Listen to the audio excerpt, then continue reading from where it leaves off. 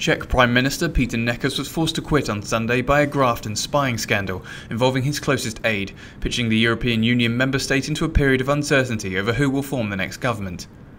Under the Czech constitution, the whole government will now have to step down, and there is likely to be horse trading between the governing coalition, the opposition and the president before a replacement is in place.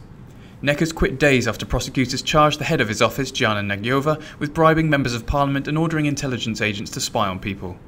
The scandal has a personal element for the Prime Minister. One of the surveillance targets, according to the lawyers involved in the case, was the Prime Minister's own wife Radka. The two are filing for divorce.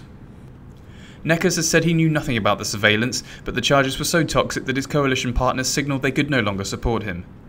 He said his party was trying to form a new government led by a different person to roll into a scheduled election next year. However, it was unclear if that plan could muster enough support in Parliament.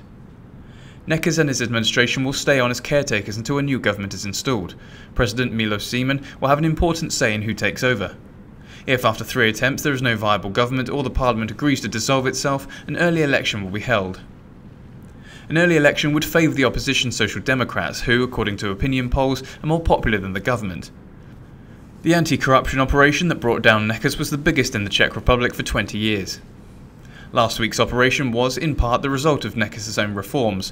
Under his watch, newly appointed prosecutors were given a free hand to go after corruption cases.